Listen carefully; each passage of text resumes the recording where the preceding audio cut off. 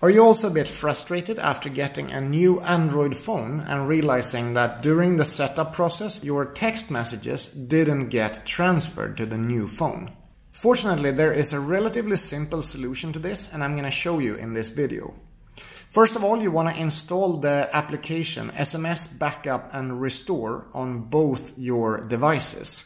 So this is my new Pixel 4a, and I am opening the app there. And this is my old Galaxy S8 where I'm opening the app. Then you want to go to the transfer page on both the phones.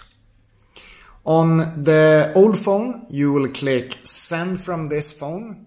Then you need to accept all the permits that it is asking for, both during install and for transferring. On the new phone, you press receive on this phone. And then you let it receive data here. Now you need to be on the same Wi-Fi network with both phones.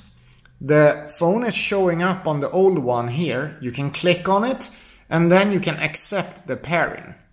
When I accept the pairing, I once again have to accept and restore here. And when I click that, it starts transferring the text messages from the old phone to the new one. I get a prompt here. Do you want to transfer messages and phones from the phone like it is right now? Or do you want to use a backup? I want to do it with the current state of this phone.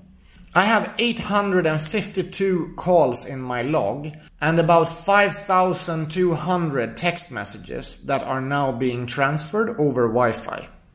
It takes a bit of waiting time for it to compress everything and send it over to the new phone. Once it's done, the old phone is done with the process and we can put it away.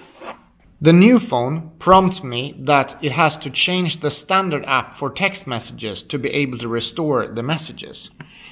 I will let it do that and change the standard app for SMS Backup and Restore, so that it can restore all my calls and my messages, and then I will be able to switch back to the regular messaging app.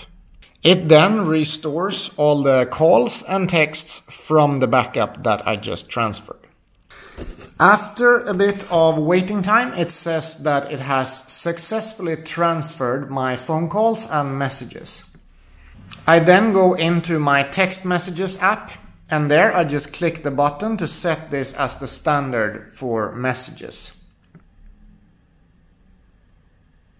And after a little bit of waiting time, my old text messages seem to be all restored here in the phone.